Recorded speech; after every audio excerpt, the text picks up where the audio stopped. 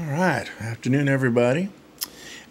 Just getting done pouring a bunch of baits here. I counted them out. That's why they're just piled up here. But I want to show them off a little bit. I've gotten to the point now where I don't think I'm going to be buying any more baits for the rest of the year. I think I've got plenty of baits I can pour, plenty of molds to use, and I want to just kind of show them off.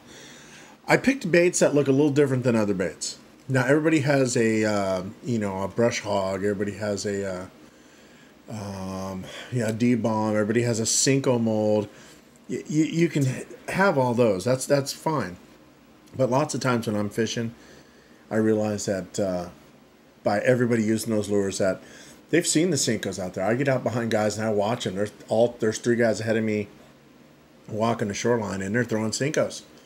So I got to kind of think outside the box. So I went with a company that makes molds, that makes some oddball looking molds, but they work, and they work pretty well. I've had really good success with them. First one I'm going to show off here is this one here. It's a flapper style bait. Let me get it set up here so I can show you the three ways I've cut it.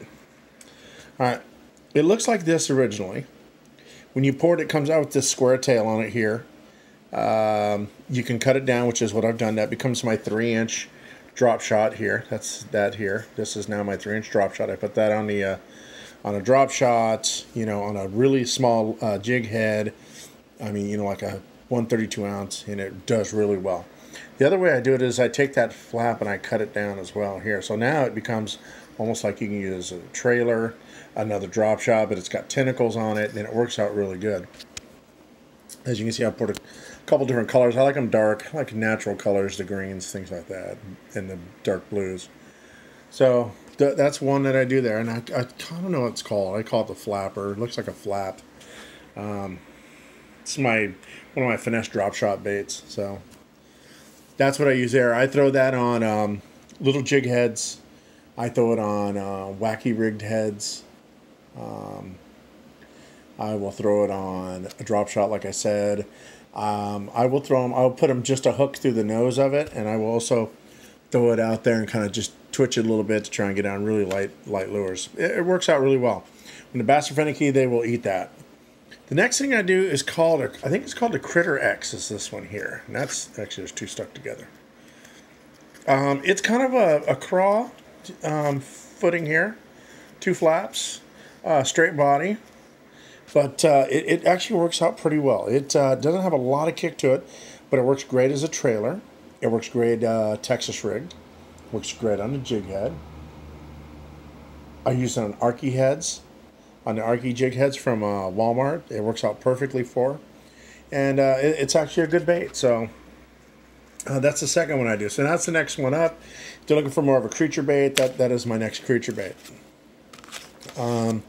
After that, let me move these out the way a little bit. I have a craw. Now I have two craws. This is actually the big craw. I have a smaller craw as well. You're not going to see all my baits today. This is just the ones I poured today. I poured 75 baits today. This is my 4-inch craw. It's a do-nothing craw. I don't have crawdads in my lakes here, and for me, it's a creature bait. It's like a D-bomb. It's got just two flaps on it, and that's it. It stands up on a jig, Texas rigged. I punch it through the lily pads at my local lake. It works out really good that way. Now I'm kind of getting out of the finesse, like I said, and into the big bass baits. That's that there. Next I pour where is it? Oh, here we go. This now is my Stinger X. This here is just a straight paddle tail lure, and you go, oh well, that's kind of boring looking, but it catches fish. It's another one on a jig head. You can fish at Texas. I think it's a 3.5-inch, no more than 4-inch bait. We cut them, like we'll slice them right up here all the way back, and it makes a fork tail, which drives them crazy. Or you can cut it at an angle here. I actually take a hole punch a hole in the middle with it with a hole punch, like your school hole punch, and then I slice it here, and it creates a paddle tail out of it. So it's a really, almost like the Rage Tails that have that really funny paddle tail on it. Works out well. Displaces a lot of water because of the ribs on them.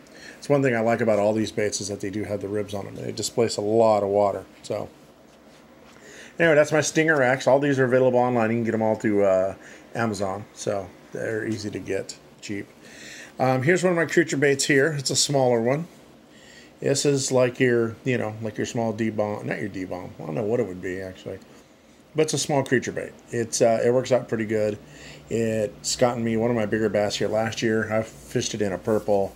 I had a Texas rigged. You can crawl these across the bottom. You can hop them. They work really well. Skip them. Paired with the right hook and weight, it's a really good creature bait. Next creature bait I have is kind of almost like the baby brush hog, but it's a stick bait. Now you gotta excuse me, I haven't cleaned them up real good, but this one here got me a lot of bass. It drags through the water really well. Very small creature bait. Works really well. It's a great bait. So there you go there. Those are all my oddball ones. Oh wait, no, not done yet. Then I have what I use for my Ned rig, which is this right here. It's almost like a French fry, crinkle cut, 3-inch, fishing on a Ned rig head, light, jig head. It will kill them. I'm telling you, it works out really well. Different look to it. It's not your typical, your Z-Man TRD. So it just gives it like a little different of a look. Displaces water a little differently with these ribs on it. They're all flat on the other side. They're hand pours. So these are all custom poured by me. That's another one I do there. Then I've made my own grubs. And this is a 3-inch grub here, and I'll show it off to you. Nothing fancy. Really just a cut-off Senko with a tail on it is really what it is. And that's what it is. I made it myself. I added the tail to it. And it works out perfectly for a jig head again. As a trailer, I can throw it on the back of a spinnerbait, and it works really well that way too. It's a really good grub for me. It spins really well as well. And then I have my very own little tiny Senkos, 3-inch Senkos. That's right, little tiny dudes. These are my finesse bass candies when they don't want to eat anything else. I wacky rig these. I will throw these on a jig head. I will hook them to the nose. They are drop shot candies. They tear these things up. So I love them things. So that's another one I do. That's a little 3-inch Senko I do. Very small. Do I have any others to show off here that I haven't showed you? I have some oddballs I pour. This here is, I want to say this is a cream worm. I copied, and I hate to say I copied the cream, but cream used to make one of the best. Well, they still do actually. I don't know why I say used to, but when I'm looking for to refill my things, it actually says cream on there too. Look, from where I poured it myself. It's a 6-inch cream scoundrel worm, I think it's called. They make, if you can get their baits, buy them. I live down here at the Jersey Shore. It's hard for me to get baits. I have to order everything online. So I've made some really quick worm molds that I just pour my old plastics in, and I don't sell these, so I'm not selling these to copy them. It really is I think the sincerest form of flattery.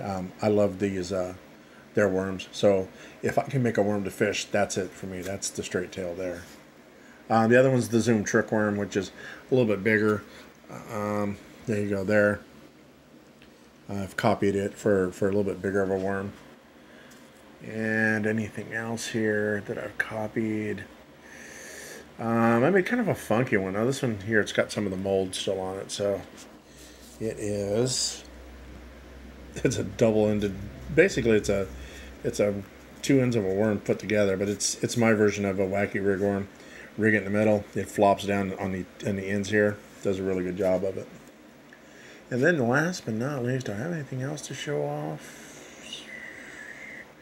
No, that's going to be it. But anyway, I want to just kind of show off the baits I'm pouring for me.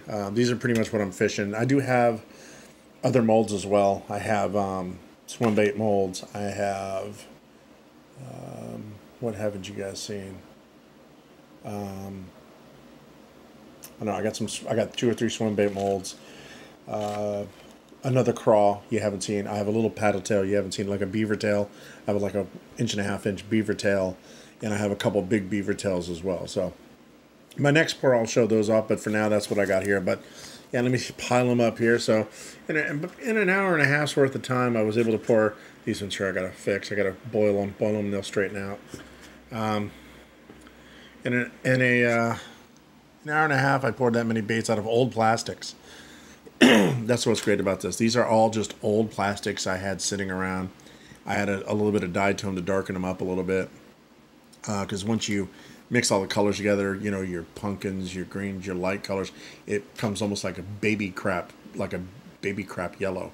You've ever seen the inside of a baby diaper. But there you go. There's a bunch of baits I poured. It took me about an hour and a half, and it didn't cost me anything. And I got 75 baits. So you do the math and the time, and you'll get the cost of it. But if you want to pour your own, it's an easy way to do it. Each of these molds I didn't spend a ton of money on these molds. Most of them started out, like I think this one's on Amazon. You can get it for less than $7, 2-day shipping.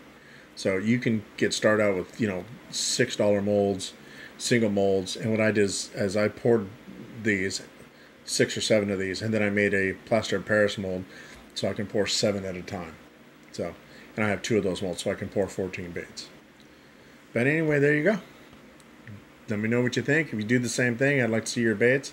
These aren't very fancy. These aren't ones for sale. These are just mine that I use. And it's the colors I use, so they don't got to look that great. But hey, they do the job. Talk to you later.